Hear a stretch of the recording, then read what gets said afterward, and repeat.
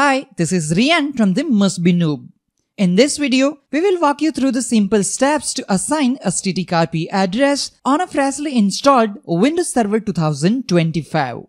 Whether you are setting up a server for the first time or configuring network settings, assigning a static IP address is one of the first things you will want to do.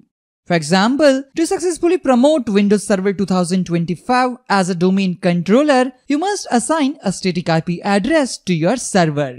By default, Windows Server 2025 is set to use dynamic IP address from the DHCP server. Press Ctrl to delete, enter the password in the password text box, and then press enter. The system logs in the administrator user account to Windows Server 2025. First, let's go ahead and open the network settings. Right-click on the Start button and select Network Connections. Now, depending on your connection, select either Ethernet for wired connections or Wi-Fi for wireless connections. In this example, I'm going to click on Ethernet. Now, you will see a section named IP Assignment. Click on Edit. By default, Automatic DHCP option is selected. Choose Manual from the drop-down and then switch on IP version 4. Here, you can enter your static IP address which you want to assign to your server. Enter your desired IP address. Make sure it's within your network's IP range and don't conflict with other devices. In my local network, I'm using the IP range 192.168.25.0/24 with the router's IP address set to 192.168.25.1. From this IP range, I have selected the available IP address 192.168.25.25 to assign to our Windows Server 2025. Next, enter your subnet mask. Typically, this will be 255.255.255.0 for most home or small business networks. Finally, enter your default gateway. This is usually the IP address of your router, which in many cases will be something like 192.168.0.1 or 192.168.1.1. In my case, it is 192.168.25.1. Now, let's configure DNS servers.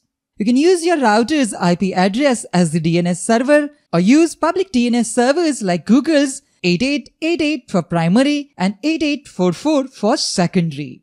In this example, first I'm going to specify my router's IP address as a preferred DNS server's address. Enter 192.168.25.1.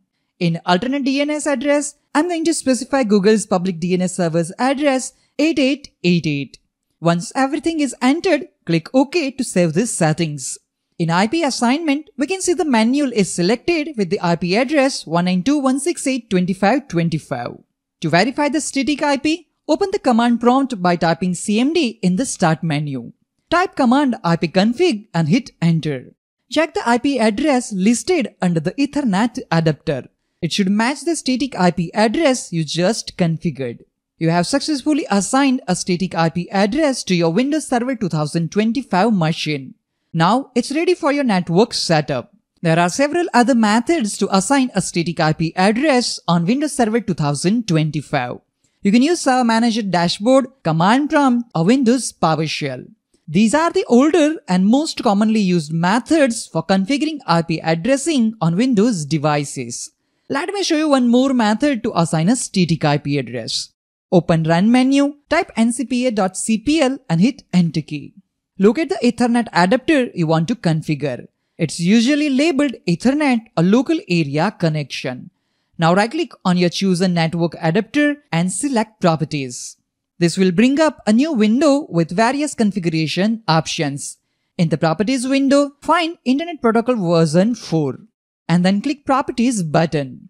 Now you will see two options: obtain an IP address automatically and use the following IP address. Select the second option to assign a static IP address. Let me show you that. First, I'm going to set this server to obtain an IP address automatically since we have already configured a static IP address.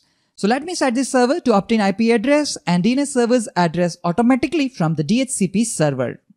Now again, let's follow the same process. Right-click on Ethernet adapter, go for the Properties, select Internet Protocol version 4, click on Properties, and this time we have to select the second option to assign a static IP address. Enter your desired IP address. Let me assign the same IP address again 192.168.25.25.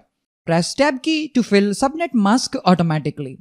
Now enter the default gateway's IP address, which in our example 192.168.25.1.